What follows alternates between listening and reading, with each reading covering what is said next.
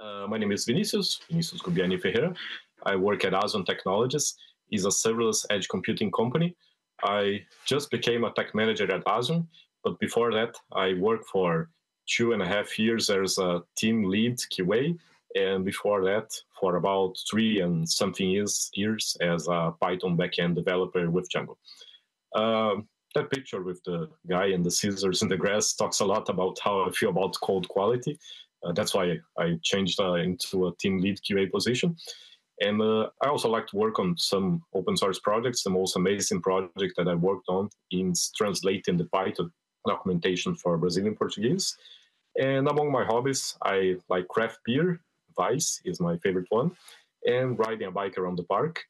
I don't even know a bike myself. I rent it per year. So our schedule for today, we're going to talk about memory, of course, like Python objects, garbage collection, GIL, threads, processes, and lots of things related.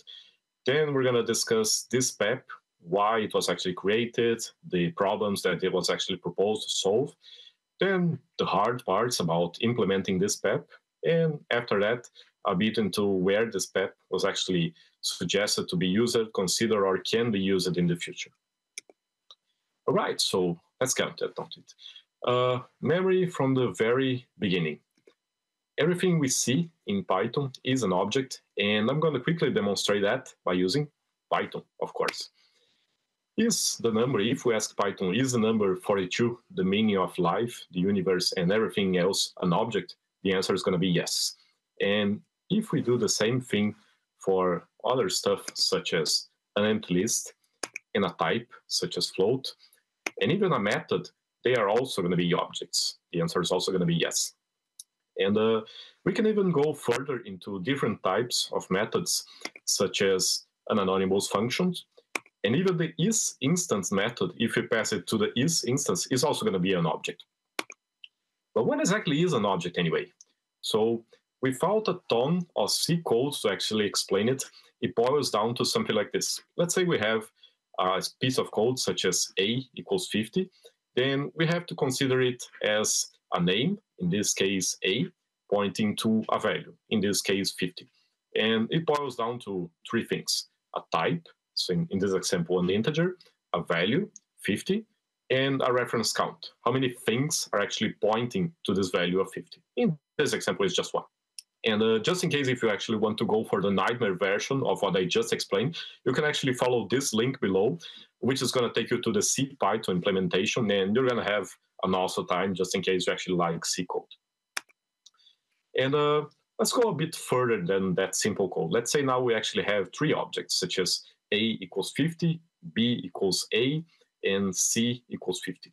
If we actually use the ID method to check the memory position of what you actually wrote, then we're going to notice something rather interesting, like it's the very same memory position. So what exactly is going on over here?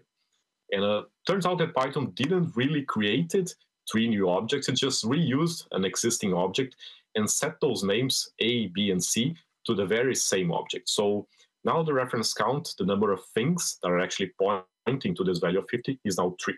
We can also use the is operator to make sure that it is indeed the very same object. Now let's go the other way around. Instead of actually incrementing the reference count, let's try to decrement it. Let's say we set A to none and B to false, and once again check the memory position. So A, B, and C are going to be 3 different objects with the reference count setting to 1. In practice, A and B, one is exactly B1, and we're getting to that in 2-3 slides ahead. And let's go a bit beyond. Let's try to make the reference count reach 0. So let's say we call explicitly the del method, the delete method, to remove the reference. When we try to check the memory position for A, B, and C, the C is actually going to fail because C is no longer pointing to anything else. And since nobody is actually pointing to the value 50, then the reference count is going to be 0. And the garbage collector is going to kick in and claim back this memory. Garbage collection is actually the mechanism inside Python which grabs the memory and returns it to the operating system. So it kicks in one of 3 possible ways: when we're actually reassigning a variable, when we're getting out of scope, such as exiting a method, or when we call explicitly the delete method over here like we did. And here's some sample code that you can actually use to check how many references you have for your objects. You can also use the sys.getHalfCount method, but I actually prefer this piece of code because the sys.getHalfCount actually creates a reference and gives you the wrong number. You actually have to decrement it by 1. And I mentioned before that if you try to do this with non, false, and some other objects that you'll check later on, we're going to have interesting values, unexpected values. And this is actually because the Python interpreter, when it is loading up, it sets a lot of references for values that are commonly used, like non, false, and many others. Great. Now, let's say we actually want to speed up our code as best as we can. And to achieve that, we have mostly 2 options, which are threads and processes. Threads, they are very lightweight and easily share memory. And processes are a bit bulky, have a hard time into sharing memory, but are more isolated. There are other ways, such as async I/O and distributing jobs across the network, but they mostly boil down to these 2, threads and processes. And what's the problem with actually sharing memory when training threads and processes? It is possible, since Python is not actually a thread-safe language, to a mistake to happen in the reference count field. And if this reference count field never reaches 0, we actually have a memory leak, like a memory that is never returned to the operating system because it never reached 0, and the garbage collector is actually going to be ignoring that object. All right, so after this introduction, now let's talk about the PEP itself. PEP 683 was actually created by Meta inside Instagram, and they had 3 very interesting reasons to create this PEP. They had the issues about CPU cache invalidation that they actually wanted to avoid. They had issues about data races condition that they wanted also to avoid. And finally, most interesting, they had issues about copy on write, or just call, for who's familiar with that term, that they actually wanted to reduce as best as possible. So let's detail each one of them individually. So cache invalidation. In order to improve the performance of the code that's actually running, the CPU likes to keep the memory, the objects that is using the memory, in a near part of the hardware, in the L1, L2 memory, which is of faster access. So it actually goes to the main memory, to the SSD, to the hard drive, and fetch that data and keep it into the cache memory. However, when we change something in the memory, such as the reference count, this memory is actually invalidated. So you eliminate the cache, and the CPU once again needs to go back to the main memory to fetch that data again. And it doesn't sound a lot, but if you actually do that quite often, then you pretty much ends up wasting CPU and therefore time in the execution of your program. And for things that are actually supposed to be constant that didn't really change that value, this is kind of a bummer because the value didn't change and the reference counts did, but it ended up invalidating the cache. If we had immutable objects, then this wouldn't be a problem. Another thing that I wanted to work on is actually dealing with data races condition, which is something that can possibly happen with threads. So to explain data races condition, let's discuss first the happy scenario. Let's say we have an object which is being shared with 2 different threads, and they're working using this object, and they don't need it anymore. So what's going to happen? They're going to decrement the reference count. So the first thread is actually decrementing the reference count from 2 to 1, and sometime later on, a few seconds, an hour later, who knows, the second thread does pretty much the same thing, doesn't need it anymore, the reference count. So it's actually going to decrement from 1 to 0. And now that we actually reach at 0, then the garbage collector is going to kick in, claim this memory back, and release it to the operating system. Everything is fine, everyone is happy, and life goes on. Now let's discuss what happens when this doesn't quite happen exactly as we thought it was supposed to happen. Let's say we still have the very same object, once again, shared with 2 different threads working on it. But let's say we don't have the GUI, because the GUI was actually the thing that was protecting us from this case we're going to discussing to happen. So there's no GUI over here. And the first thread and the second thread, once again, decide to release this object. But this time, this is actually going to happen pretty much at the same time. So the first thread is in the process of actually releasing this memory, and it is going to decrement the reference count from 2 to 1. But all of a sudden, gets interrupted by the second thread, which is going to do pretty much the same thing. It's actually going to decrement the reference count from 2 to 1. And it's going to give control back to the first thread. And now the first thread is actually going to continue right where it was before being interrupted. And it's going to decrement the reference count, but not from 1 to 0. It's actually going to decrement from 2 to 1 because it was the value it had when it was halted all of a sudden. And the thread is done. Both threads are done. So what's the problem over here? We never reached 0, and unfortunately, we caused a memory leak. So this memory is never going to be released to the operating system, making our program consume more memory than we're actually thinking it should consume. So once again, this value didn't really change. So if we had immutable objects, then this wouldn't be a problem. We wouldn't have to worry about this data races condition. And now let's discuss about copy on write, which is, I think, the most interesting case to discuss about this PEP. So I'm going to need to explain a bit of context over here just to make sure, because this picture doesn't explain a lot. So I'm going to go by parts.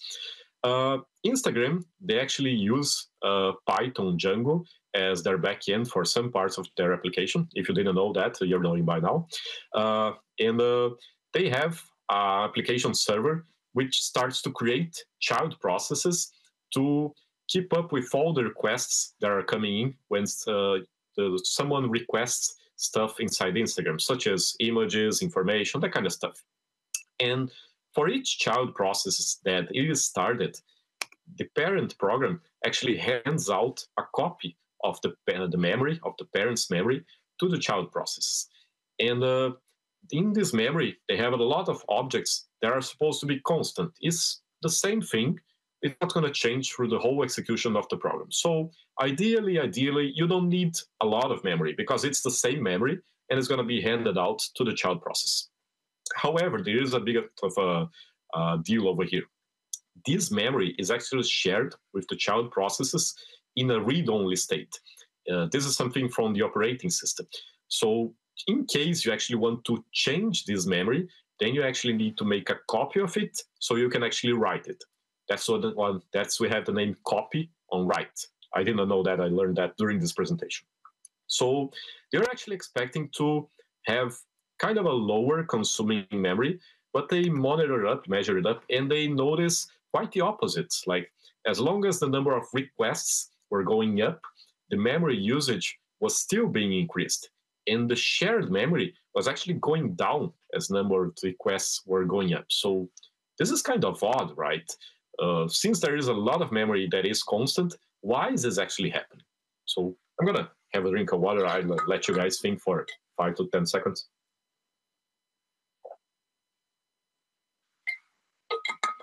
All right, so if you're smart folks, you probably figured that by now. The issue over here is that even thought the memory was supposed to be constant, the reference count was not, because when a copy of that memory was made, because you set variables, you remove variables during the code execution, and you change the reference count field, and due to that, we end up making a copy of the memory, even though the value didn't change. So I'm going to do a more practical example just in case somebody didn't get it. Let's say we have this object with the value 50, and it is being shared with just pretty much simple 2 child processes. So they both have a reference to this object. The reference count is actually 2. And one of the child processes doesn't need this object anymore. It's actually going to dispose this object. So it is going to change the reference count from 2 to 1. And now I'm going to ask you, the value of 50 in this object, the value changed? It didn't, right? It's still the very first same value. So pretty much for anything who is coming in new in IT today, coming from JavaScript, from Lua, from, I don't know, COBOL or any other language, they're going to look into the code, they're going to see, oh, this value didn't change. Why am I consuming more memory? But turns out that the operating system actually disagrees with us, because the operating system looks at the whole memory itself. So it considers that the memory did change. So it made a copy. So that is annoying, right? To fix all of these 3 issues, the engineers inside Instagram actually wanted to achieve truly immutable objects. But before we get any further into this presentation, we actually have to get to a common ground of naming stuff. They wanted to achieve immutability, but they ended up calling it immortality. And why is that? Probably because immortal objects, they actually live throughout the whole execution of the program, because from start to finish, they don't change at all. Probably also to not make any confusions about things that are said to be immutable, like strings and tuples, which, by the way, they are not. I've been lied to my whole life while as a Pythonista. Strings and tuples are mutable, at least on the lower level of the language. On the higher level, it is okay, they don't change at all, but on the lower level, yes, they do change. And probably because Immortal Objects sounds awesome. It's an awesome name, at least I think so. So this is where we get to the C part of this presentation. There's not a lot of C code. It is fairly straightforward, I believe. So you're going to get it all right. So this is actually what an object in C, the implementation of a Python object, looks like in C. Here we can see that it is an struct, and there's the reference count field and the object type. And the data field is not present over here because it's going to be a lot of extra information. It wouldn't fit the slide. So bear with me, there is a data field over here, but it is summed. And what the engineers inside Instagram wanted to do, they actually proposed to change the way the reference count field work. If we set it to a specific constant, then we're going to consider this object as an immortal object. And which constant exactly is that? It was this really high value on the top right over here. I'm not going to even try to pronounce that. I'm going to be ashamed myself because English is not my native language.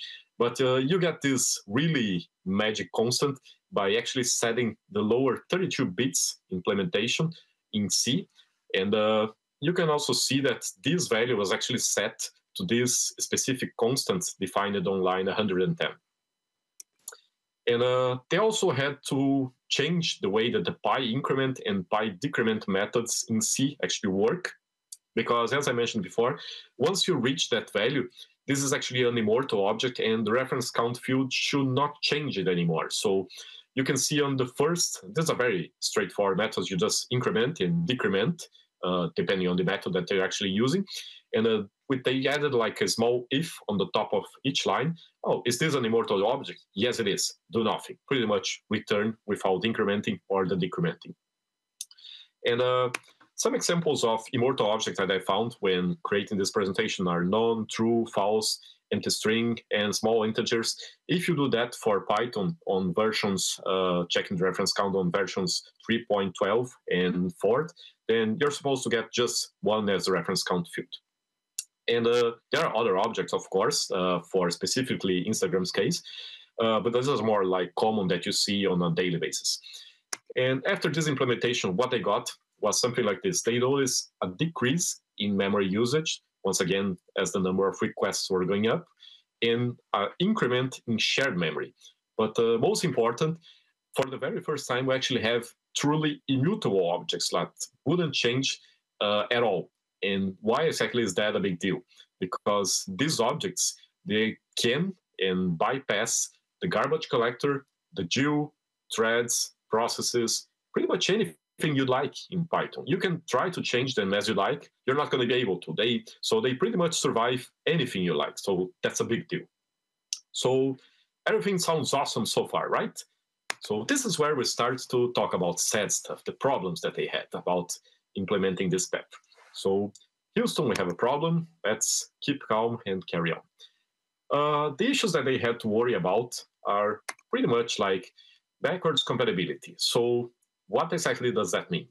It means ensuring that your Python application wouldn't crash without any explanation at all, because anybody who has programmed in C code knows that it is a fairly acceptable risk, like just changing C code, your application may break without a pretty much logical explanation. So we're not actually dealing with a Python application, we're dealing with a C application over here. We're using the C Python itself. They also had to worry about accidental immortality, which is possible to happen. The issue over here is that when you get an immortal object, you're literally causing a memory leak, which is a memory that is not going to be returned to the operating system unless you actually close your application.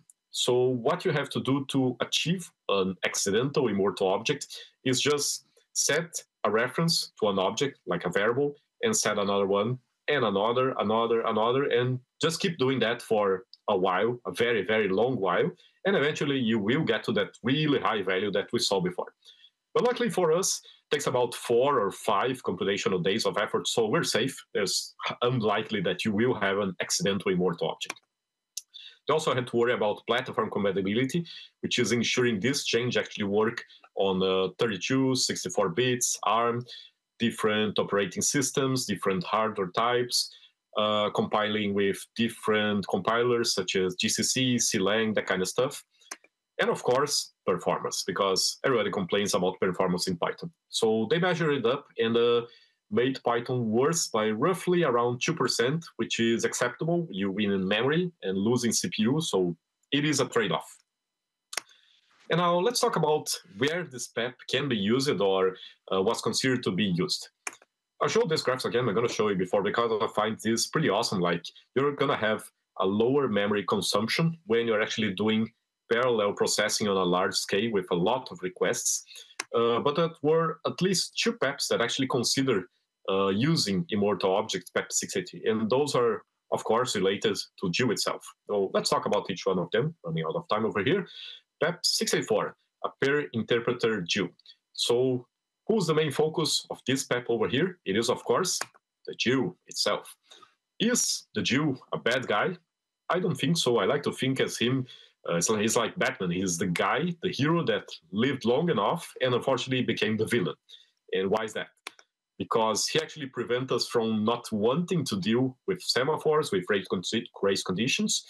But unfortunately, it holds us back and doesn't allow us to do parallel processing using multi-core with Python. And what this PEP actually did, created the idea of subinterpreters. And what are those? They are lightweight as threads and isolated as processes. So it is actually the best of both worlds. And this PEP actually achieved that by stop sharing the GEO itself, created isolated interpreter execution, which we had that for a while. Every time you open a new terminal and a new Python, it is an isolated interpreter execution. Reduced the number of isolated states. It's still going on, even after this PEP was actually closed on Python 3.13, 3.12, let's take the number right now. And reduced the number of global states, which we had more than 4,000. I think it's roughly around 2,000 right now. And there's a section in this PEP I find really amazing. How to teach this sound a bit complicated, but it was a joy reading this. In addition to PyNewInterpreter, you can also use PyNewInterpreter from config to create an interpreter. And kept reading on, figure out that this PyNewInterpreter is actually a struct in C. It has a field called onGEO. Set it to true, you get yourself an isolated GEO to isolate your stuff. And false is pretty much like the very same old boring Python from 300 years ago.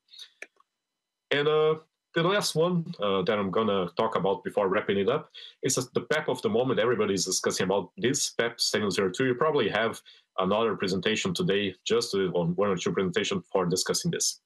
So this PEP, comparing it to PEP 683, it accepts the idea that we will have something called these immortal objects, which are true, false. Those are objects that are going to live a while through the whole execution of the program.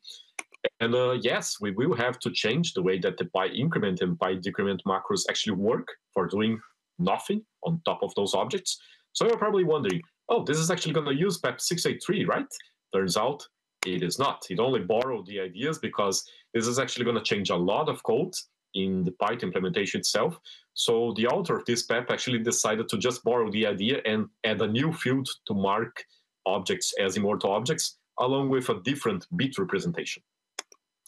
So this PEP actually have 3 main parts, which are pretty much like immortalization, which we've been discussing for the last 20-30 minutes. It also has the idea of deferred reference counting, which is postponing when you are releasing the memory for things as methods and modules. And also the idea of bias reference counting, which is something like saying who's the current owner of this object right now. And some thoughts about this PEP, in my opinion, of course. We will have 2 versions of Python, one with the GEO and another one without it. This is fairly knowledge. A lot of people know about that, but the next three, maybe some people don't know. You're going to have an awful performance depending on which architecture, which CPU you're actually using. It may reach even 8% yield, so you have to measure carefully to check if it is actually worth it to not have the GPU at all. A lot of code will need to be recompiled, and a lot of code that is actually not thread safe will show up. And in this last two, I'm actually talking about libraries. There will be a lot of libraries that will need to be recompiled to make sure that they're actually working with the GPU-less version of Python. And just in case somebody actually wants to go deeper into this subject, the subject of immortal objects, memory, I always like to leave some references. The second link is even the original implementation of the pull request itself, which implemented immortal objects, and there's a lot of fun in this link, so you're probably going to have an awesome time, just in case you want to go further. I'm going to leave my contacts just in case somebody actually wants to reach out to me in any of social media. So I don't have Twitter, mostly I use Telegram and LinkedIn. Feel free to reach me on any time you like.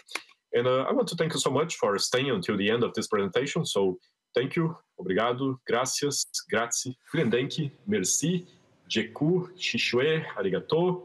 And that's about it. We have some time for questions. Yeah, so.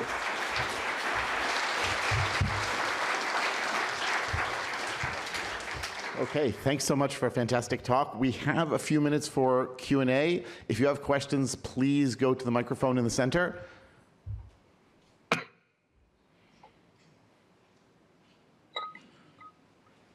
Thanks for the talk. Thank you. In Python, you've got the multi-processing library that gives various data structures.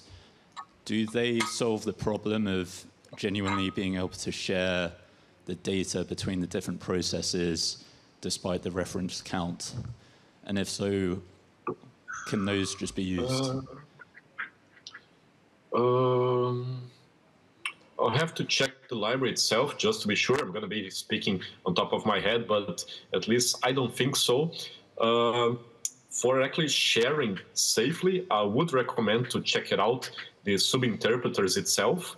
On PEP 684, there is an awesome presentation on PyCon US 2023 from the author of the PEP itself. It's really, really worth checking out. It is amazing what you can do. You can, using these subinterpreters, achieve multi-core parallel processing. So every time you actually use threads, it is possible for a mistake such as that, memory overlapping or memory mistake to happen. So I would also always recommend either to use processes or checking out the subinterpreter itself. Okay. Any other questions? We have about another minute or two, so if people want to know more, they can go to the microphone and ask.